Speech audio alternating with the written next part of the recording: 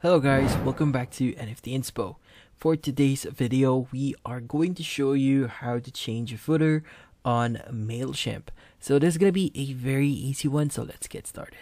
So first thing that you want to do here is you want to go to campaigns.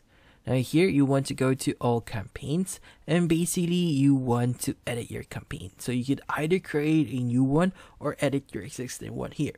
So if you already have an existing one, just click on the edit button here. Now here it's going to redirect you to this UI here. So what you want to do is you want to go to content and just click on edit design.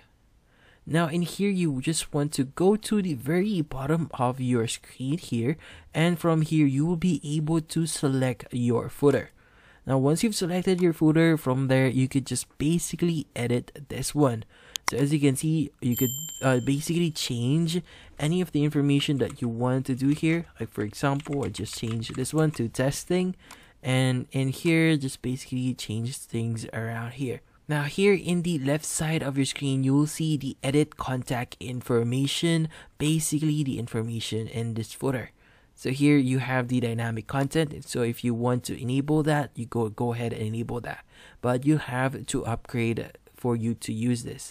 So let's just go back here. So just click on this again and you'll have to go to code as well. So here in the code, you could basically change your look of your footer here via the code section instead of the design. Now that's basically it. So you just need to edit this stuff and you'll be good. So hopefully this video was able to help you. Like and subscribe to NFT Inspo. Thank you for watching.